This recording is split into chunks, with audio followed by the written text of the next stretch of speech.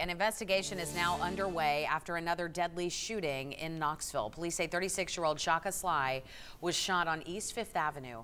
Family members say she was riding with a friend when another car passed by, turned around, and shot at their car, according to police. Police say the driver then flagged down an officer on Central Street near Jackson Avenue. They say she was taken to UT Medical Center, where she later died.